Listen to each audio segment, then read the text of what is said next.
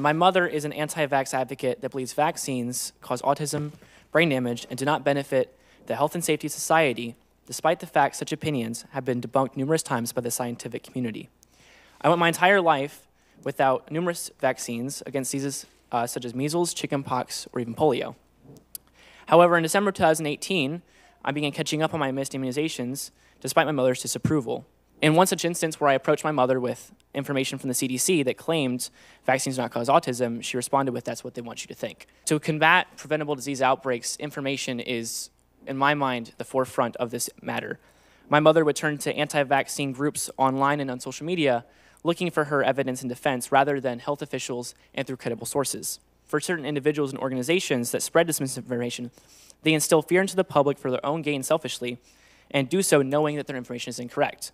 For my mother, her love, affection, and care as a parent was used to push an agenda to create a false distress.